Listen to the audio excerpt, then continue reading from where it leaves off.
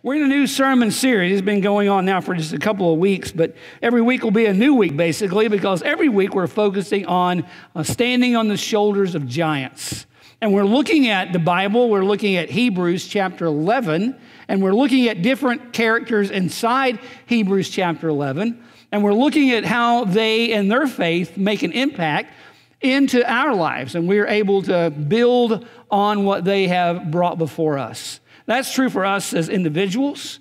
Today we celebrate Mother's Day, and we know that in our lives, moms are important. How in some of our lives there are different relationships, different things that go on, but we know that what we learn from our parents really does make impact into our life, both positive and negative. And yet in God's Word, we find to be faithful to His promise, faithful to who He is what we want to learn, what we want to live our lives out of as followers of Christ. Today, we're looking at Hebrews chapter 11. We're looking at verse 11. And in that one verse, we find this one person that's really a hero of faith to us. And this person is the person of Sarah. Sarah becomes a woman of faith, mentioned here in the 11th chapter of Hebrews. It's very impactful to all of our lives, very impactful to help us recognize the promises of God and how she found those promises of God faithful in her own life. We'll walk through these things in just a moment in the listening guide. There are 4 things that we'll talk about today that will allow us to see some things about our life and how we might relate those to who Sarah is and what the Bible might teach us about our own faithfulness.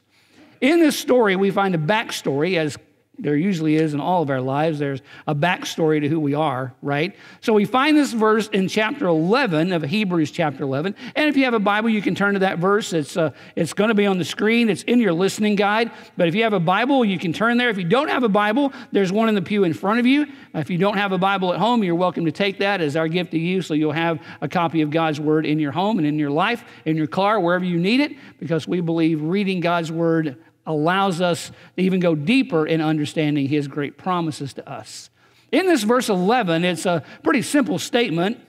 It says, "And by faith, even Sarah, who was past childbearing age, was enabled to bear children because she considered him faithful who had made the promise." A very simple, straightforward kind of verse. And by faith, even Sarah, who was past childbearing age, was enabled to bear children because she considered him faithful who had made the promise. Now, the backstory of this is found in the first book of the Bible called Genesis. In Genesis chapter 17 and 18 is really where we find this particular backstory. Genesis chapter 12 starts the story of Abraham and Abraham obeying God and going off to a new land with his wife Sarah, and how God has going to promise them a covenant, had made a covenant with them and promised them that He was going to make them the parents of a great nation. Now, there had been some time that had passed between that 12th chapter of Genesis and the 17th and 18th chapter of Genesis, probably around 20 years or so. It had happened 15 years that time had been inside that. And so at some point in that whole scenario backstory, Sarah believed that she was going to have a son. Why? Because they were going to be parents of a great nation. So it would simply indicate that, of course, she's going to be the mother of a great nation. But they got to a place, as we found in those chapters, that Sarah could not have children, had not had a child. And so she really decides to kind of take matters into her own hands. And she gives to Abraham, her husband, her slave, or her house servant, who was named Hagar. And she says, maybe God is doing this, that this offseed would come through Hagar. Well, you might know a little of that story. That happened. She gave birth to a son, Ishmael, and there became conflict inside that. And the backstory gets even deeper in all the things that have even occurred to this day through really Sarah not waiting upon the plan of God. And that's one of the things we talk about today. What happens in our life when we see God's plan, but in our impatient world, in our impatient lives, don't simply wait for God's plan to occur the way He has already designed it and purposed it. Well, in this verse, though, it says over in Hebrews chapter 11 that now Sarah, and we build on the shoulders of this giant, who was past childbearing age, was enabled to bear children because she considered him faithful who had made the promise. That backstory, again, goes back to Genesis chapter 17. And in Genesis chapter 17, Abraham, who is out there at his house, entertains some guests. And those guests tell him that Sarah is going to have a son. Now, the Bible says that Sarah is now 90 years old, and her ability to have a child naturally would be gone. It would not be possible.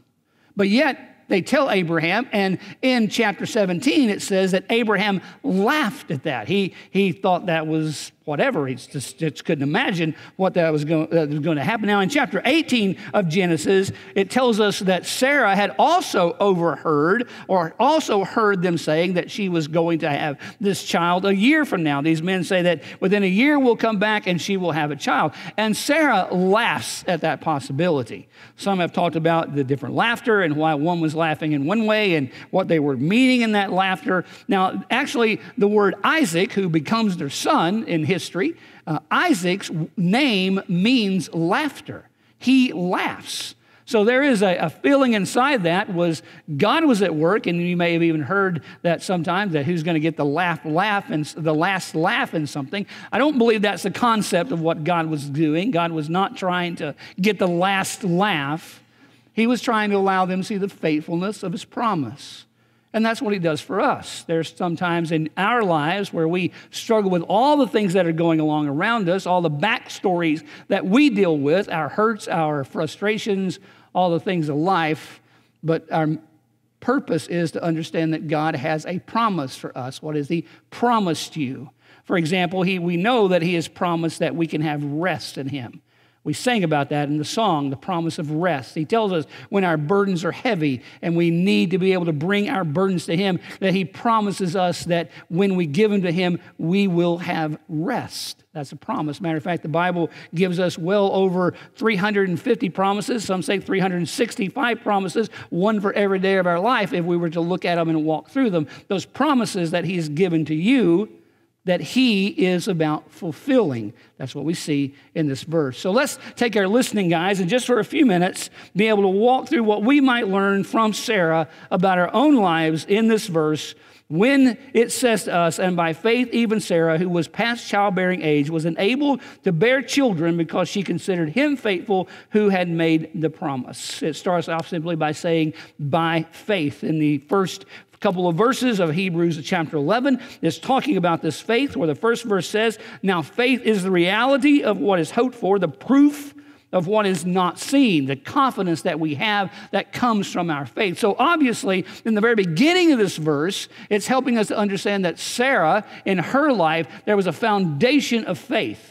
Now, there are sometimes when we struggle believing all the things of God, but the point of that is that in our lives there must be a strong foundation of faith of who Christ is in us and how Christ is working in our lives. As followers of Christ, as people with a worldview that is Christ-centered, that is in Christ alone, then our basic foundation of our faith is centered not in our ability or not in what the world tells us, but our basic focus, the foundation is the faith that is in Christ, that is in our life. The word teaches us that we are in Christ and Christ is in us. And that faith is what makes our strength, what allows us to move through life as it did for Sarah. Even those things seemed very different, even though she was laughing at what she thought would be something that could not happen. There are four things I want us to look at quickly this morning. First of all, by faith, the Heavenly Father encourages a heart that feels inadequate. There are times in all of our lives where we feel inadequate. We are not adequate to do the task that is before us. It says in this verse that she was past childbearing age. You talk about someone who felt inadequate when she heard that. Why would she be adequate to be able to do what these men were saying, that she was going to have a child? It would have been not something that she was able to do. The natural part of her body, the natural understanding of who she was at a 90-year-old woman would say, that is not going to happen. I am not adequate to do what God is saying that I am going to do. Now, how many times do we feel that in our consequences and circumstances of life? How many times do we feel that we are not adequate to do what God calls us to do, or we're not adequate to live up to how we want to live up, or what happens in our life? Because inside our lives comes this huge doubt that just overwhelms us sometimes. And out of our inadequacy comes this doubt that we can't do this. We are not capable. We don't have the tools. We don't have the ability. All those things, all those words that you would use would say that I'm a person who is just inadequate to be used by God. Yet, that's not what the Bible teaches us. Remember, this verse at the end of it says that she was past childbearing age, but she was unable to bear children because she considered him faithful who had made the promise. So out of our doubt must come courage. And that's why this word, that whole idea that we're encouraged, our hearts are encouraged when we feel inadequate. And that's what we have to have. We have to come to the Father in such a way that our lives are encouraged by him, that he fills our heart with courage. The Bible teaches that over and over and over. As for all of us who feel inadequate about so many things, the only way we will be adequate about something is from the courage that is given to our lives through the Spirit of God, the Spirit of Jesus Christ, who lives in us. C.S. Lewis says that courage is not simply one of the virtues, but the form of every virtue at the testing. So when we are tested, when we are dealing with these things of, God, I don't feel adequate to do this, our response is, God, I need your courage to fill my heart. The second thing I'd say this morning is that by faith, the Heavenly Father enables a heart that is full of impossibilities. Now, there's a difference between inadequate, because an inadequate would say that I'm not capable of doing it. Impossibilities would say that something just isn't possible. And for a 90-year-old woman to have a child would be an impossibility. And yes, that is correct. It would be an impossibility in the world in which we live, in the nature in which we live in. But when God intersects the natural, it's a miracle. When God intersects the things of nature and changes that for his purpose, for his glory, it's about what he wants to do, not about Sarah. It's what he's going to do in the long run in the nations that God is doing here. It's not simply about what's good for Sarah and Abraham, not the fact that he had just promised them, but there was purpose in his promise that was going to glorify who he was. So the impossibility of her having a child at 90 changes when God gets in the mix. When God says, no, the purpose is not about you, the purpose is about me. See, he uses that word enabled, which means that they are able to do that. They're able to make that happen. God is able, according to his word, to do anything he wants to do. He can do the possible.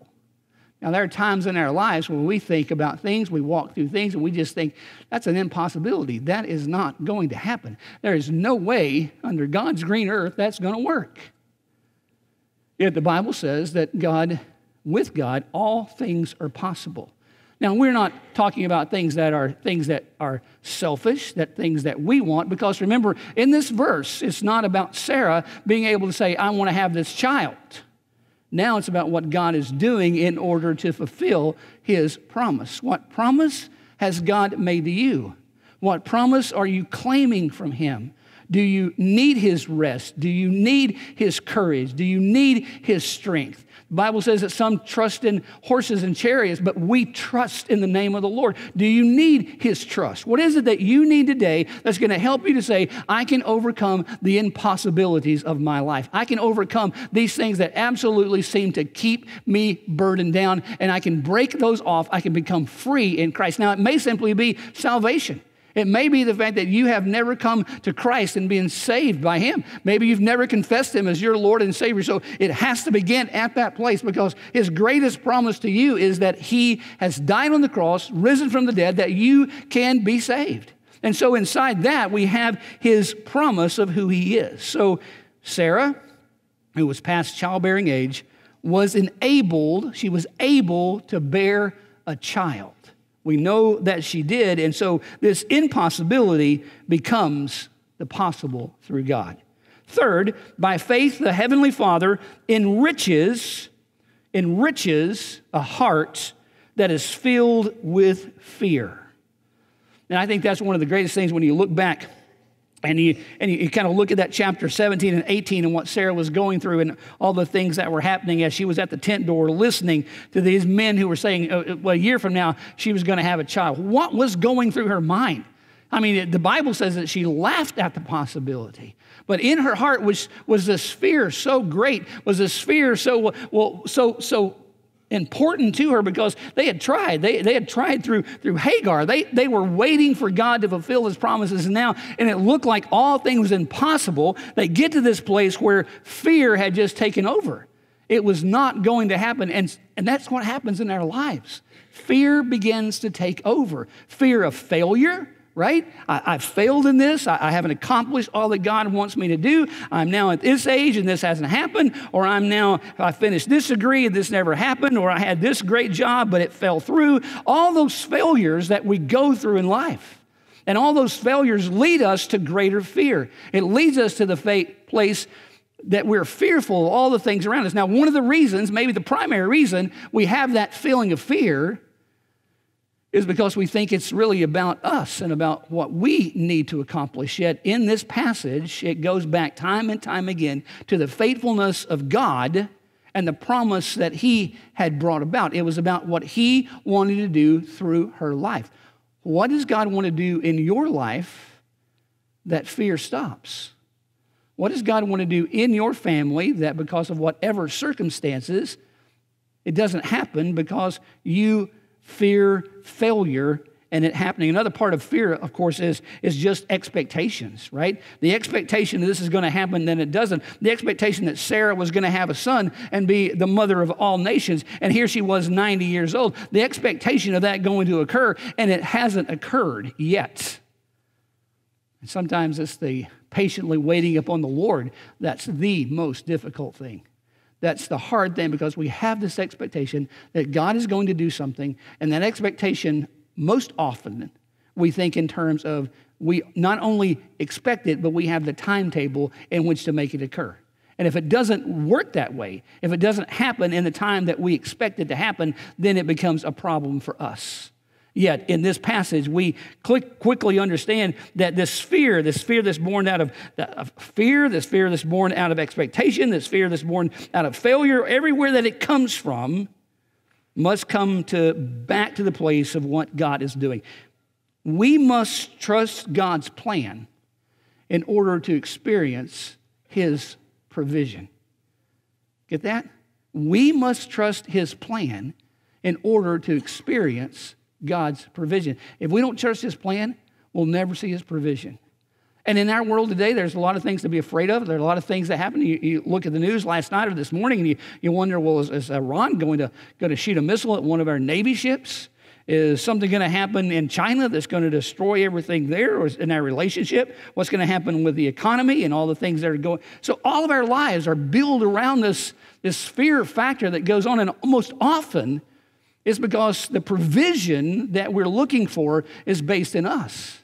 We need to be the ones who are providing. We need to be the ones who are doing. And that's where Sarah had been, right? She had been trying to do that. Yet the word says, and by faith, even Sarah, who was past childbearing age, was enabled to bear children because she considered him faithful. So our fear has to be overcome by his faithfulness. It's the only place. It's the only place our fear becomes secondary is under his faithfulness. And then last, by faith, the Heavenly Father encounters a heart that is full of uncertainties. And I would just say to you that Abraham and Sarah, as they traveled around seeking to obey God, there's so many uncertainties in their lives. Yet this verse says that when they considered him faithful, who had made the promise. And I circled that word who, and I put a question mark there because my question was, who had made the promise. Abraham hadn't made the promise. He had just being willing to do what God had said. Sarah hadn't made the promise. She didn't really know what it meant to be a mother of all the nations. So who had made the promise? Who had made the promise? It had been God. God hadn't made the promise. And in the middle of our uncertainties, in the middle of all the things that go on around us, in the middle of our uncertain worlds, our uncertain families, in the middle of all uncertainties, we look back as followers of Christ. We look back to the certainty of who Christ is. And that's what we have. That is all that we have to be able to look at, which I think is more than enough. I think it's what we need in our life that's going to let us to see, to understand that the inadequacies that we have is not nearly as important, or the impossibilities that we think about are not nearly as great as they are. Their fears that sometimes overcome us don't have to overcome us in courage, or the uncertainties that drive our life, because the certainty is, as a believer, as a follower of Christ, the certainty is Christ, what he has done to give us new life.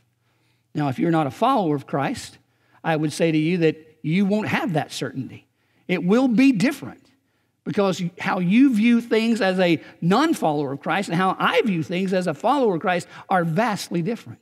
Because I believe in a Savior who has done all things for us and has given us the promises, not for our good, well, for our good, but for his glory. Not for our purpose, but for his purpose. And inside that, we get to be people who are able to have the good things of the Lord, his kindness, his love. So here's the question for today. We read this verse and we hear what it says. And by faith, even Sarah, who was past childbearing age, was enabled to bear children because she considered him faithful who had made the promise. The uncertainties. See, our faith is grounded in God's word. Sarah didn't have God's word like we have God's word. We can pick up God's word, we can read God's word, but her faith was grounded in God's word because God's word was the promise. Our faith is grounded in God's word because his word is the promise. Her faith was grounded also in a relationship that Abraham had with God, a relationship where God had called them out and they were obedient.